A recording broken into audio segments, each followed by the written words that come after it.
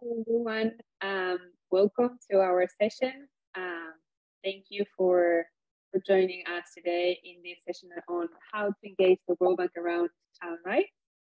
My name is Agustina Perez, and I'm Child Rights Campaign Manager at Bank Information Center, and also the author of this tool that is the one that we're using today for the training.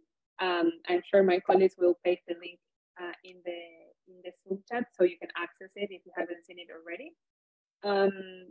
As I said, thank you to all of you, but also thank you to the Alliance for Child Protection and Humanitarian Action for accepting our session and for allowing us to be part of the annual meeting today. So during this hour, in this How to Engage the World Bank Around Child Rights session, we want to go together through some of the key steps that BIC Bank Information Center uses in its strategy to monitor projects and to influence the bank to ultimately have positive outcomes for children. So before moving on, we already have all the housekeeping announcements already done. So I'm gonna directly jump into the session. So first things first, who is BIC and what do we do? So BIC is an independent civil society organization that in a nutshell advocates for the World Bank and other multilateral development banks to do more and better for people and for the environment. And in order to do so, one of the many strategies that we have is to partner with civil societies around the world to monitor projects that we are concerned about or that the communities are concerned about. And we, when I say we partner with organizations, it's because sometimes there are projects that the World Bank has or any other multilateral development bank has that are on the pipeline or that are already approved, that we see that it can have different impacts on different issues. In particular, today, we're focusing on child rights and how these different projects can impact child rights.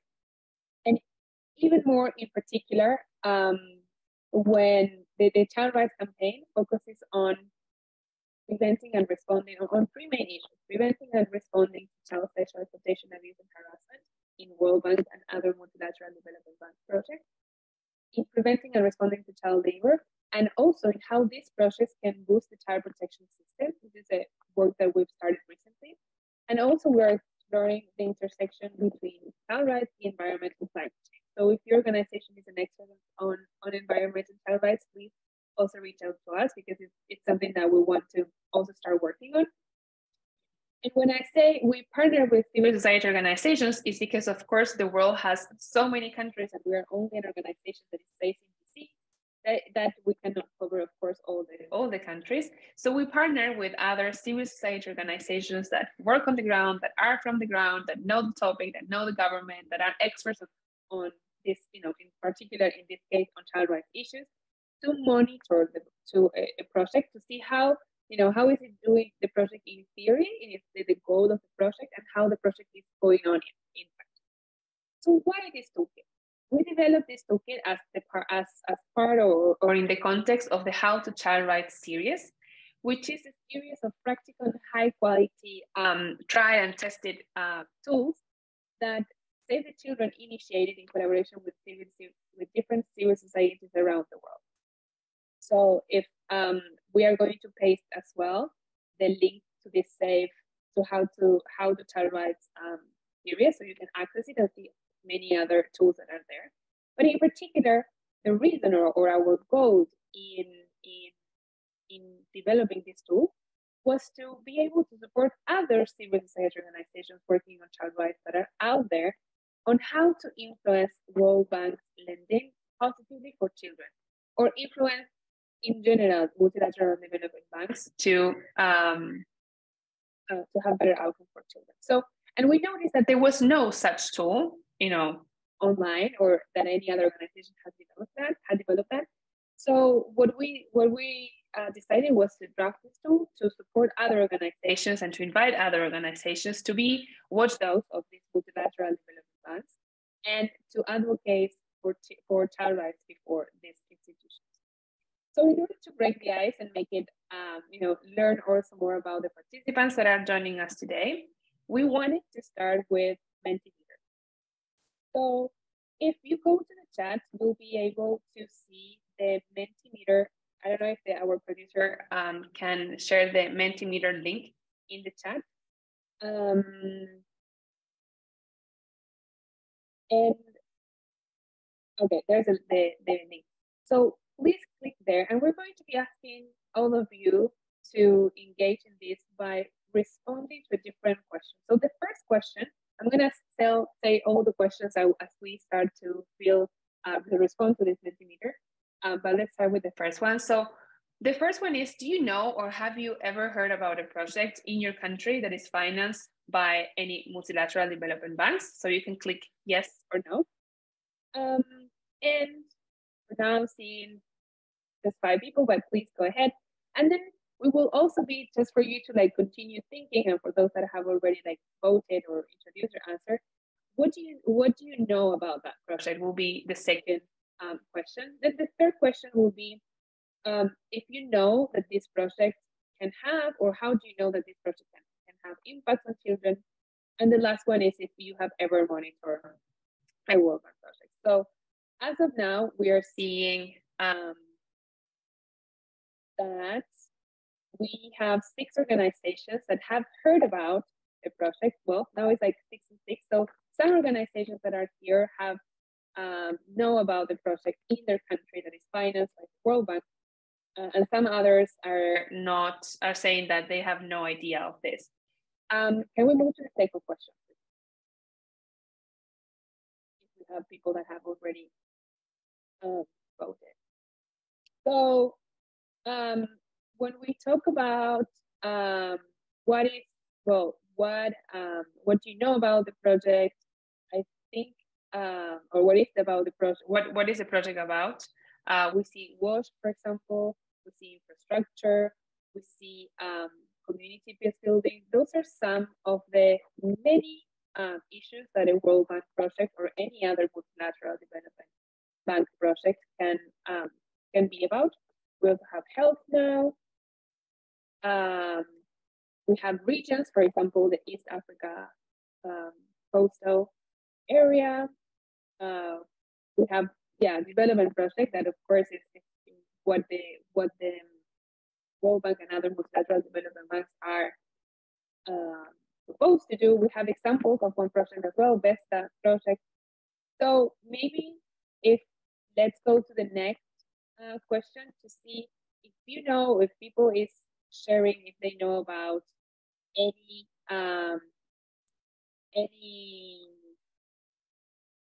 impact on children, if they know, if they think that they don't have information.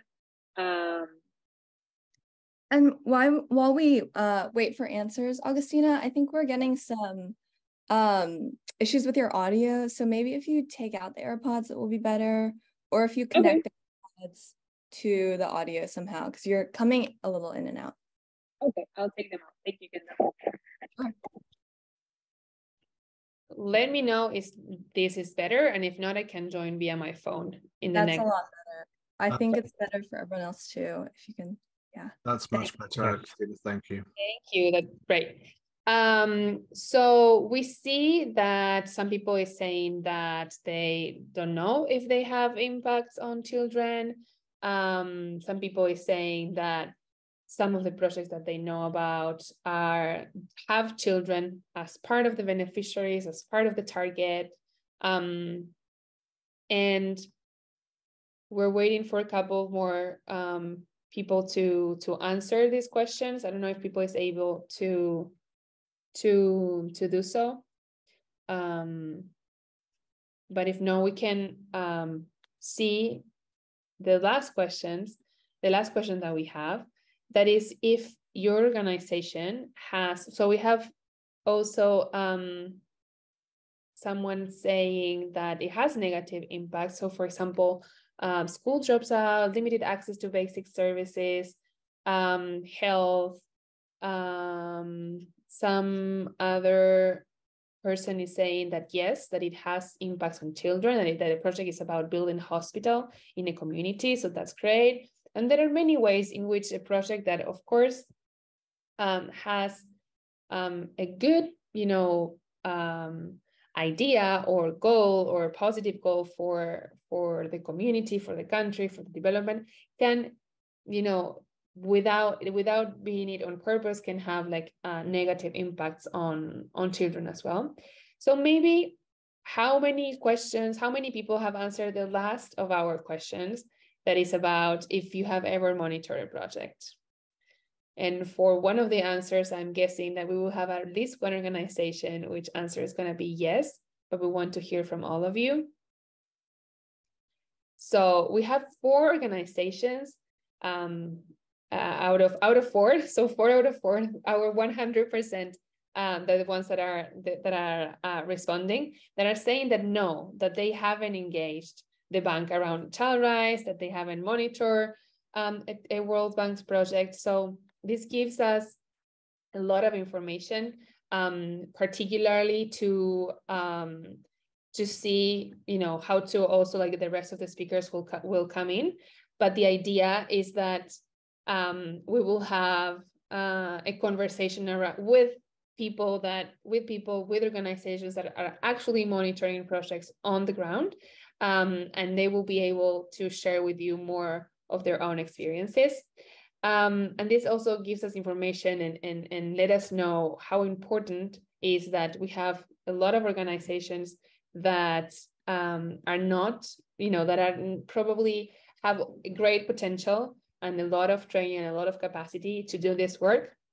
But since maybe they haven't heard or they haven't think that they could actually engage the World Bank around projects, engage with the World Bank around projects and to monitor projects and to use this strategy to make changes for children, are not doing so, and we're like missing the opportunity. This morning when I checked the World Bank's site, there were 3,600 projects active or in the pipeline, and any of these projects can have unintentionally negative impacts on children. And we want to see more civil society organizations in power and doing this work. So let's go back to our slides. And in order to strengthen the capacities of all the CSO, child rights organizations and practitioners that are here in this session, we develop a training that is very hands-on, very practical, and that we're going to focus only in one of the many advocacy strategies that we are proposing in the how to engage the World Bank around child rights tools. So we propose different advocacy strategies at a more higher and international level, at national level, at project level. So please go to our website, download the toolkit that will soon be released also. Now it's in English, but it will soon be released also in Spanish, Arabic, and French. So download it, and if you have any questions, you can reach out to us. So as I was saying, the strategy that we're going to focus on today is project monitoring. And in order to monitor a World Bank project or any other multilateral development bank project, we at SPIC have identified 3 key steps that are super important to have in mind. And we have one speaker per each of these steps. So on one hand, we have 2 big trusted partners that we're partnering with in Nepal and in DRC, Democratic Republic of Congo. And we also have 2 bank information center staff, including our executive director. And here I want to make a pause and say something, because I think I skipped at the beginning, is that Big Bank Information Center is not the bank. We do not receive funding from the bank. We do not receive funding from government. We do not receive funding from the private sector. We're really interested in being as objective as possible and be able to advocate for child rights before these banks from a very objective way. So that is why for us it's so important not to take money from governments or from the World Bank or from private sector that could then lead to conflicts of interest. So each of our partners, UEMA, Chantal, that is Executive Director of UEMA from the Democratic Republic of Congo, and Suraj, which is the Managing Director of TPO Alliance in Nepal, will share with all of you their first-hand experiences on monitoring World Bank projects, specifically with the focus on child SEA, child sexual exploitation, abuse, and harassment, and how their experience have been. So the steps that BICAS has identified in order to monitor projects is, first of all, review project documents. We need to know exactly what is the project about, where is the country, what is it, what is about, the timeline, the measures that are around to protect, that are there already in place to protect children, to uphold children's rights, etc. And then the second step, if you're not the community in itself and you're an organization, it's important that you engage with the affected communities so you can have a better understanding of what are the impacts of this project on the ground. And then it's important, step 3 and step 4 is actually engaging and reaching out to the implementing agency, which can be, for example, in the case of the public arm of the World Bank, it would be the government, but it can also be the private sector if we're talking about the private arm of the World Bank, Group, and also reaching out to bank staff that are responsible for this project to be able to present the findings, offer some recommendations, see how things can change in favor of children. And then we have step 5, and also something that we call like other pathways, which is contacting executive directors that are sitting at the board of the World Bank, and or filing a complaint to an accountability, independent accountability mechanism that the World Bank has, that is called inspection panel, to ask and to access to remedy, to seek remedial action. In this case, both are optional, and it really will depend on the specific project, the context, the results that you're having. And another thing that in this case we're not touching upon, but it's very important for all of you to check, and it's also in our toolkit, is that it's key when we monitor a World Bank's project, it's key to understand how the bank actually considers children. Where does the bank consider children? In which way? So for that, it's important to know and to understand the self-regulatory framework of the bank. So we did a summary of these frameworks that are called environmental and social frameworks, and that the bank uses in its lending and its operations. So we really encourage you to take a look at that and to, maybe think about project monitoring and think about advocacy with the World Bank in a way that is similar to the work that you do, but where you kind of like switch the language to instead of, maybe you can use human rights arguments and use the Convention on the Rights of the Child to, enhance and to protect children's rights, child rights before, I don't know, the Ministry of Justice or the governmental agency or Secretariat of Human Rights, Gender, Child Rights, but maybe this strategy and this language doesn't work for the World Bank, and we need to use the bank's language. So that's why it's also a part that we have in our toolkit and that we really recommend you to check. So no further introduction. I want to jump to the first step, and we have Kendall Tan to explain us and to guide us through this step. Kendall is the Child Rights Associate at BIC, and this you can see all the videos from all the speakers in the lobby of this Zoom event and the annual meetings. So I'm going to just go directly to. I'm just going to say the name and the job title of each of our speakers, and you can read more about them on the Zoom platform. But Kendall is going to run us through how to get ourselves familiarized with the World Bank website, how to find information around the project, like the status, the costs, the timelines, who is in charge of this project from the world, at the World Bank, identifying measures that the World Bank has put already in place to prevent and respond to child SEA, and kind of get an idea of what are the documents that you should take into consideration, how to read them, etc. So Kendall, can you share with us a little bit more about your work and how do you do this in your day-to-day work? Absolutely. Thanks, Augustina. So as she explained, the first step in project monitoring is to go through the project documents. So I'm going to give you guys a tour of how to navigate the World Bank website, where you'll be able to access a database of all the projects that the World Bank is currently participating in all around the world. And as Augustina mentioned, this is a really important first step because it's where you can get familiarized with sort of the basic details of the project, background, status, cost, that kind of thing, but also because the project documents are going to contain the explicit commitments that the World Bank and its clients, borrowing nations, are committing to. When Augustina talked about using the bank's language and policies and frameworks in order to make the strongest possible advocacy case, that all that language is going to be located in the project document. So it's really important to read through them carefully. So I'm going to share my screen and pull up the World Bank website for us. Let's see.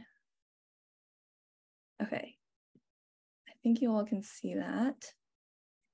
So I'm going to type in worldbank.org. And for practice, we're going to find the project documents associated with one of the projects we're actually going to hear about today, the Kinshasa Multi-Sector Development Project. That is, we're going to hear about from Chantal. So we'll use that as an example. So the database is going to be located under What We Do, Projects. And if you know the name of the project, you can always do a direct search, but otherwise they're grouped by these sort of three categories: country, sector, and theme. So I'm going to show you how to find a project using the sector. So I know this project is a wastewater and sanitation project. So I'm just going to scroll down past all of these different sectors, click on that. I will go to the full project list here. As you can see, there's over 2,000 projects that are listed currently in this category. So I'm going to use these filters on the side to find the project I'm looking for. I know this takes place in the Democratic Republic of Congo. So I'll just check that and go. And here it is. This is the one that we're going to be talking about today. So this will take you to what we call kind of the project page on the World Bank website. It has sort of a summary overview of the project and key details that can be really helpful in your advocacy. So here's the objective of the project. Each project comes with a unique project ID that you can use to make sure that you're accessing the right page and you're following the right documents. Tells you where it's taking place, and it also gives you sort of like a rough timeline. So we know that it was approved early 2021 and that the closing date is in 2026, which can be helpful to know when you're planning out your advocacy. Another really important thing that it has on this homepage is the bank staff that's associated with this project, as well as the government agency that's in charge of implementation. So this is also something to look for when you're planning who to reach out to, who's a good person to contact, who you can start having conversations with. So now I'm going to go up and actually find the documents. So I'm going to tab over to documents here. As you can see, there's a lot here. So we're not going to be able to go through all of them. But the Bank Information Center actually has a resource that will go a little bit more in depth onto what documents are what they include, what information you can find in each. So I'll share that in a second after my talk, but I want to take you through an example. We're going to go to the project appraisal document first. So I'll just click on that. It'll pull up this page where you can download. So the project appraisal document is sort of a comprehensive overview of the project. It'll tell you all the project components, the context of the project, the background, what the bank is thinking, as well as any child protection measures or response measures. So if they have anything built in the project around children and children's rights, it's going to be in this document and in others. So again, pretty long document. I can't go through all of it today, but in order to show you, I'm going to do a quick search for the issue that we're focusing on today, which is sexual exploitation and abuse, sexual harassment. And just by doing the search, you can see where it comes up in the document and get an idea of what you might be finding. So here, for example, I see that they actually have their own plan devoted to SEAH response. So that's something to definitely look for if you're monitoring this project. Here you can see that the project is rated high for environmental and social risks. That's also something to keep in mind. And then this mentions a project level grievance redress mechanism that will specifically handle SEAH complaints. So if you keep going, you'll see that it'll pop up in different places in this document. And this gives you a really good jumping off point for conversations with the bank staff as well as your own monitoring. So as you're reading through these documents and others, it's important to be asking yourself, you know, what are key gaps that you're seeing? What are red flags? What are your main concern about these projects? And what do you need more information on? And that is really something to, again, jump off on your discussions with the government and with the bank staff. Because it's important to remember that advocacy can happen throughout the cycle of a project. It doesn't just happen once the project closes. So you can actually inform project design and implementation if you bring issues from the very beginning. And those issues you can find, you know, from the design documents themselves. So that's all from me. I'm going to now pass it back to Augustina, but thanks so much. Thank you, Kendall. I hope this has been very informative for all the colleagues that are hearing us today. So now I want to invite Chantal, which is Chantal Faida, which is Executive Director of UWEMA, to join us and share her experience about monitoring the Kinshasa Multi-Sector Development and Urban Resilience Project, also called Kinelenda. So UWEMA is an organization working on child rights and gender equality. And the goal of this project, as Kendall also referred, I believe, is to improve urban infrastructure and provide socioeconomic opportunities for the people. So in particular, I would like Ilana to run us through how did UWEMA prepare itself to engage with the communities in terms of understanding the project documents, preparing, you know, identifying the things that they wanted to monitor by reading the project documents, going to the field, engaging with the communities, identifying the communities, identify why and with whom to engage. And also maybe as a wrap up, we would like to hear as well, what is so far your main takeaway from the work that you've done? So maybe here you can also touch base on what are those gaps that you identified that are, you know, gaps from what the project says in paper to what the project says in practice. So Chantal, over to you. Thank you, Augustina. Can you hear me? Yes, we can. Thank you. Okay. Hi, everyone. I'm going first to apologize because my English is not very well, but I will try. I will try with your help. I would like to talk about the project Kinelenda in DRC. We are working with Bank Information Center to review and to work with community and see how the World Bank is addressed the project-related risk to children and child rights. The first point, we start by reviewing the document, the policy.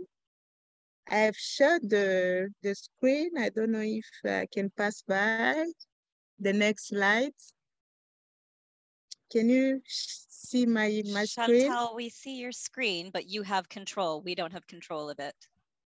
Oh la la, I'm not able to pass. I don't know why.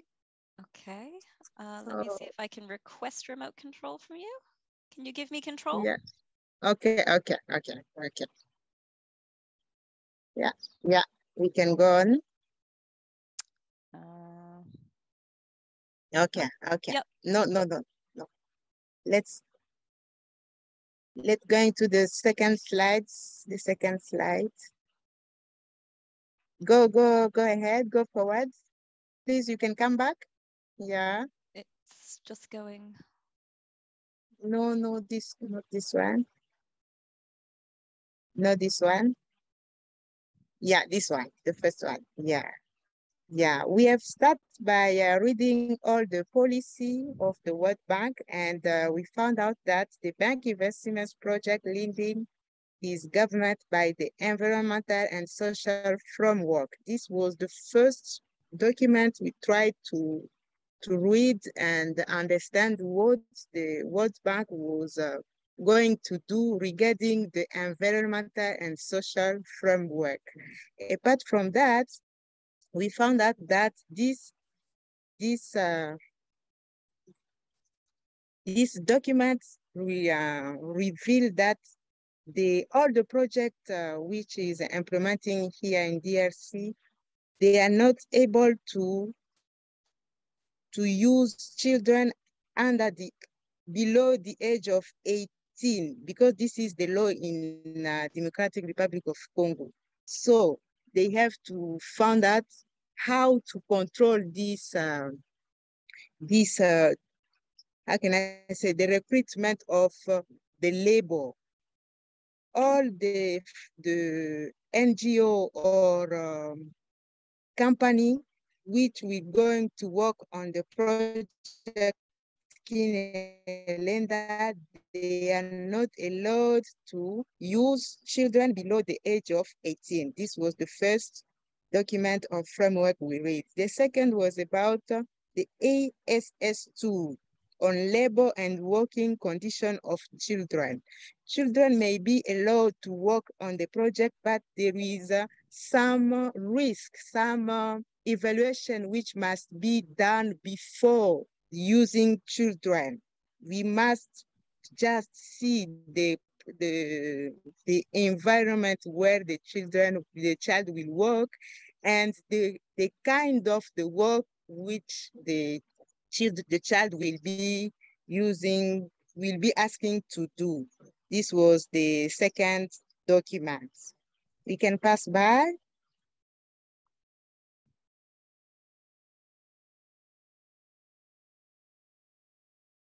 Okay. No. The second one. Just come back, please. Hello, can you come back? Okay. The bank previous safeguard expressing, no, this is the second one. The second one, please.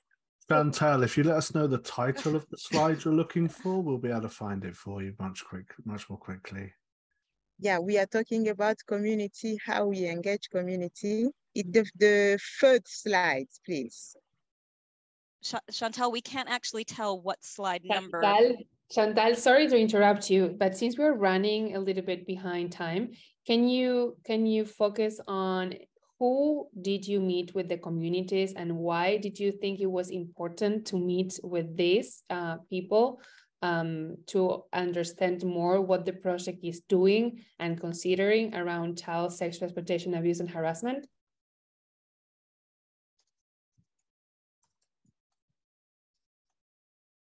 Okay, thank you. So we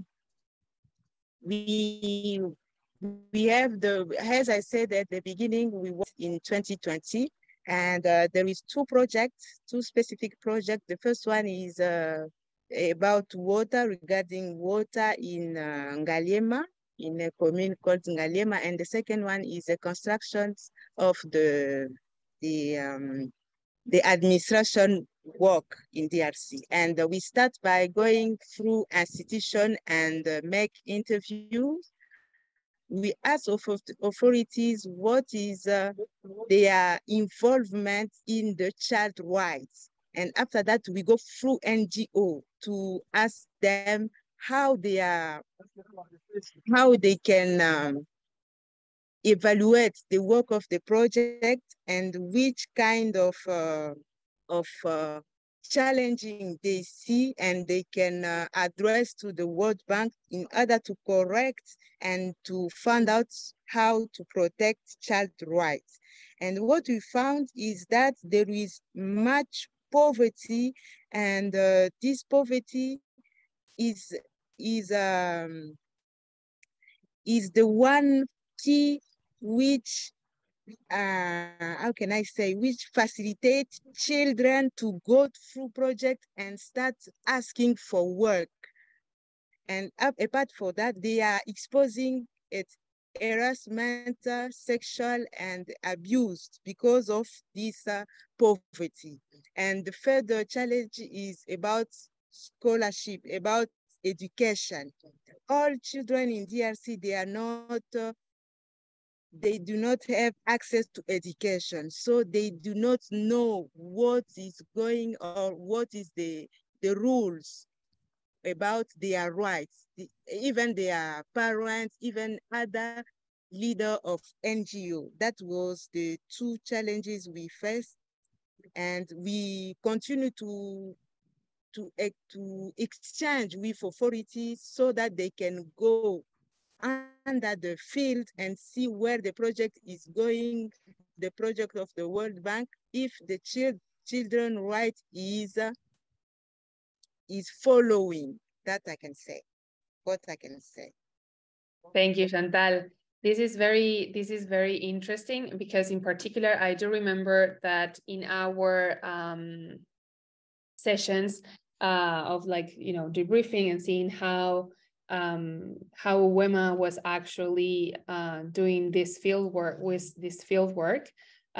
we did notice that you reach out to a lot of people to understand all sorts, to really have a context and to really have an understanding of all the things that were going on in the project, how and this was really informative to understand what was the people seeing, what was the people concerned about, and use that for advocacy purposes. So that leads me to steps 3 and 4, which are about reaching out. Once you identify the community, identify the risk, identified what are the gaps between what it says in what project document says to what actually is happening on the ground, is when you can start thinking about advocacy, to design your advocacy strategy and to reach out, so to identify, to think about what are those recommendations that you want to make, and then reach out to the implementing agency and also to the bank to share findings and recommendations. So basically to start the advocacy process. So for this section, we have invited Suraj Koirola, who is the managing director of TPO Alliance. And BIC has been partnering with TPO Alliance for some years now and has monitored 2 different projects. A project in Nepal, 2 different projects in Nepal, both financed by the World Bank, but one was about an irrigation project that is in one of the case box in the toolkit. And then another one that we're monitoring right now that is a roads project. And in both projects, we monitor child SEA and also child labor. So in particular from you, Suraj, what I wanted to for us to share with us is combining both experience of both projects. Can you tell us a little bit more about what worked for your organization when you were doing advocacy with the bank? What didn't work? What are your lessons learned? So other organizations can actually build on your experience and understand more what were the outcomes in the first project, how much time did that take, and what are you doing right now, and what are your expectations for the project that we're monitoring right now? Suraj, over to you.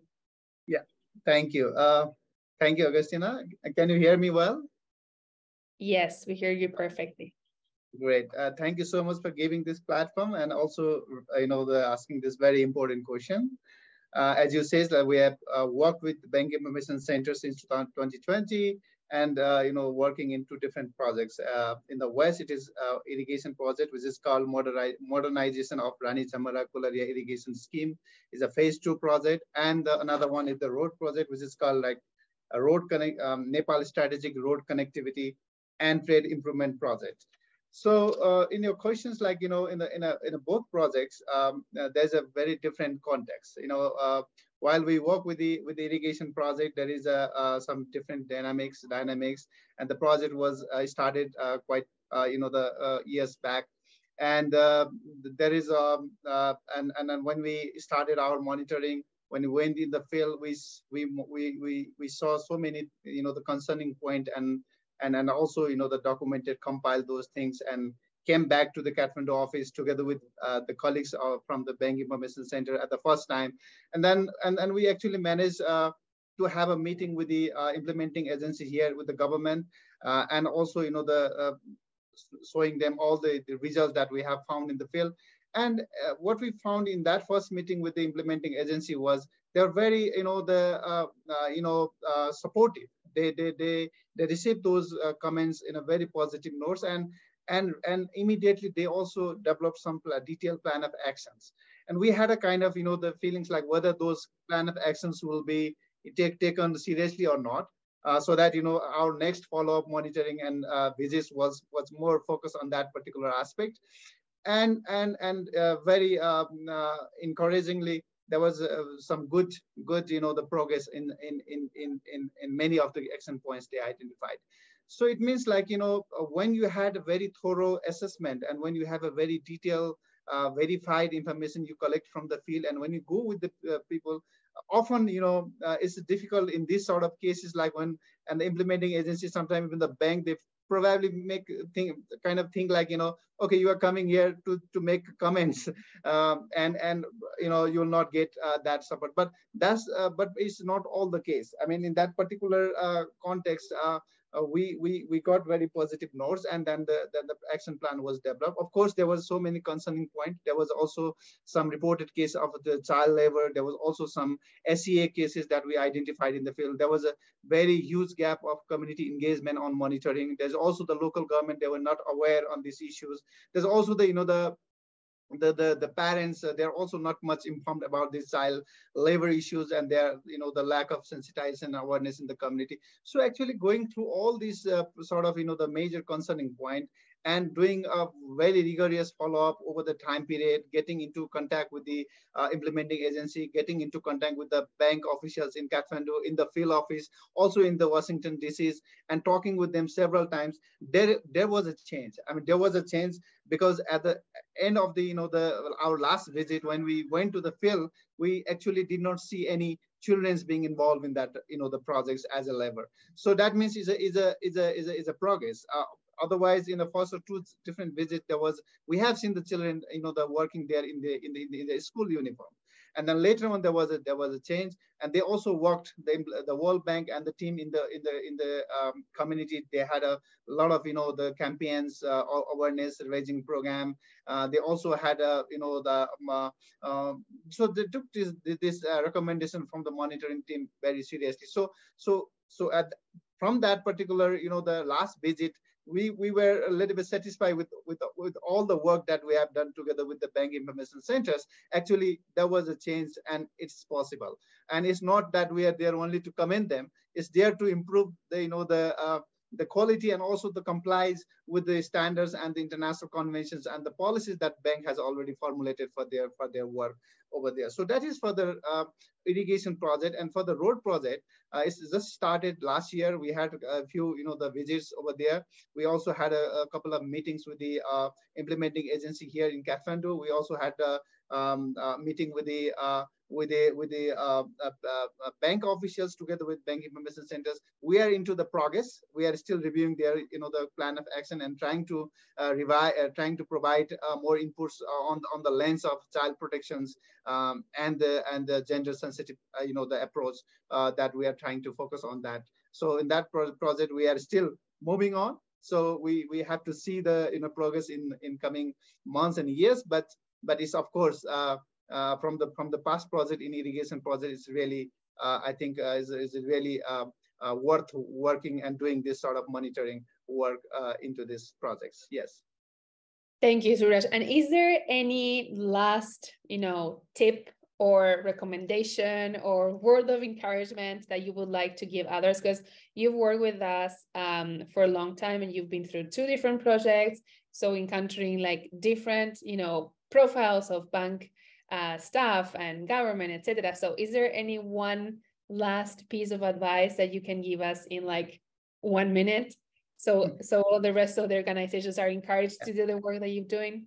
Certainly, Augustina, it's quite tough. I mean, this sort of work, but it's a lot of passion and lots of follow-up and consultations is required. And many times the people won't take you as in a positive notes, but I think is we need to be focused in our work continuously so that we can justify, look, this is for the benefit of the people in the community, and it's also the benefit for the project itself. So it's not like we are doing something, we are criticizing someone for not doing their work. We are trying to enable their work. We're trying to promote the things, what is happening on the ground. So I think in that sense, if we continuously work, it takes time, because in the Rani Jamarra project, it took around the 3 years that and a lot of the time that we invested over there. But of course we can see the progress and the changes. And also as in your first note, like being independent and is always give you a lot of the positive vibes to make the things happen on the ground. So I think we are not getting the resources from the bank, we are not getting the resources from the government, but I think doing for the benefit of the project, benefit of the people, I think is a very strong argument to convince and justify the people associated with us. Yes, Augustina. Thank you, Suraj. Thank you for sharing that with us. And I hope that really this is an encouragement for the civil society organizations and the practitioners that are joining us today to actually monitor a World Bank project, to reach out to us. They can write to us to info@bankinformationcenter.org if they know about a project and if they need help. We're here to help. So that leads us to our last speaker of the session, which is Ilana Berger, BIC's Executive Director, and the person that actually started BIC's work on child rights some years ago. And in our toolkit, we also say that one of the key steps that could be considered was to be in touch with executive directors, bring their concerns to executive directors of the board of the World Bank or any other multilateral development bank. And we also have drafted a section on access to remedy. So my question for you, Ilana, is when do you think is good to engage with EDs and why? And when do you think is good to consider the possibility of filing a complaint? So thank you, and over to you. Thanks, Augustina, and thanks to all of you for joining this session. As Suraj and Chantal have shared, it is so useful to be able to engage in a World Bank project early on to understand what is going on with the implementation of that project and to push with the bank and the government for changes in the project. But what I get to talk about is when things go wrong or when it doesn't work to try to get changes in the project.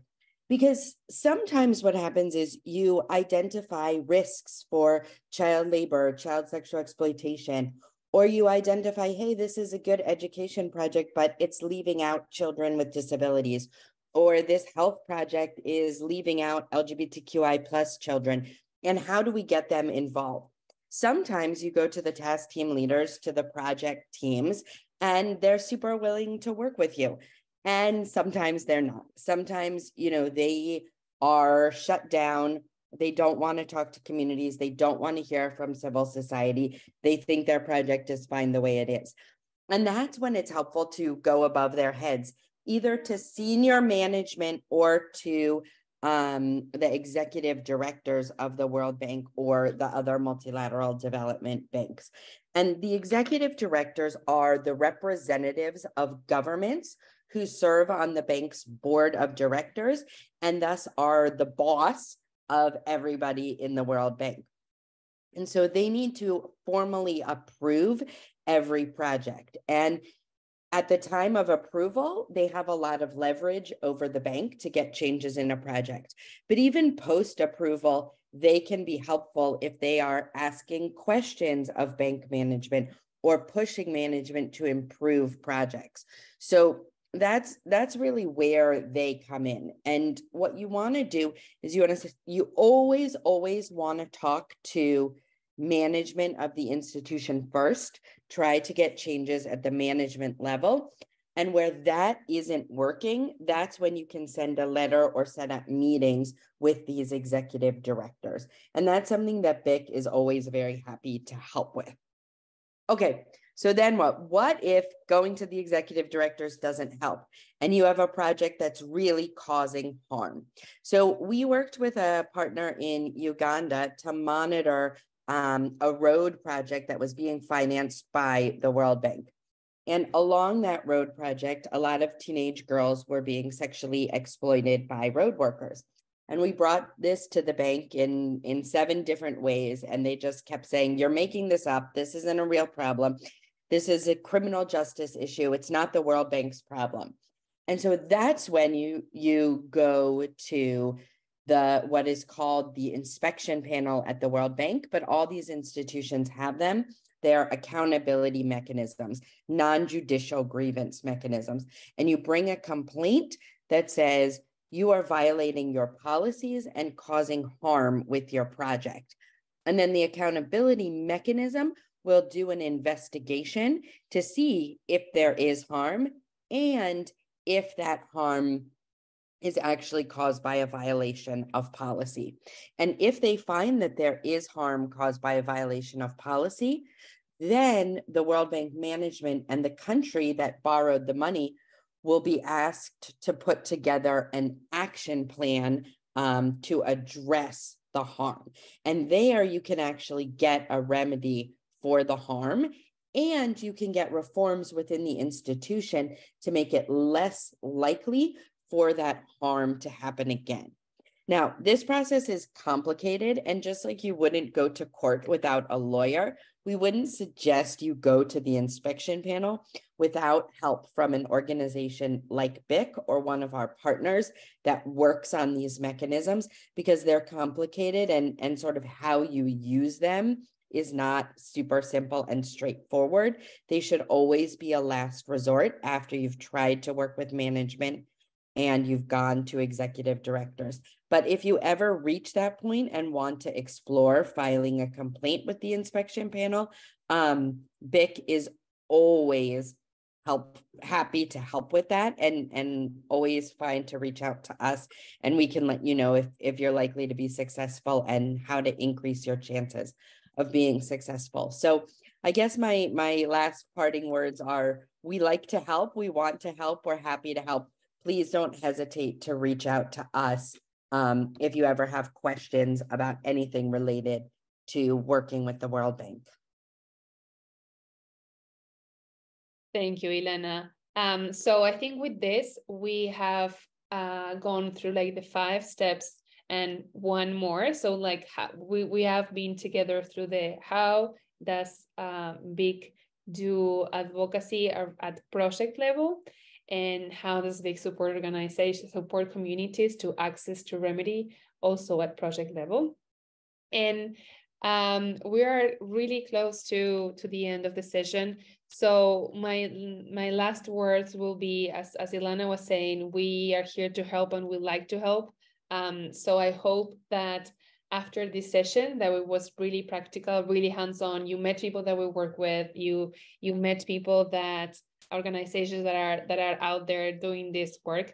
So our expectation is that after this session, you go download this toolkit, read it, reflect and think if you know about any project in your country that is affecting your community, and think about how can your organization that has so much expertise and experience on this on different child rights issues to actually advocate and engage the World Bank around child rights. So I think that is the last thing that I had on my end. And thank you so much for joining us. We will share again our contacts. Maybe if we go to the last slide that we have our contacts. We have Kendall's contact, my contact, and as I said, you can always also reach out to us to info@ bankinformationcenter.org. I hope you enjoy the session and you join the rest of the Alliance sessions. So over to our producer to tell and to invite participants to the next session. Thank you so much.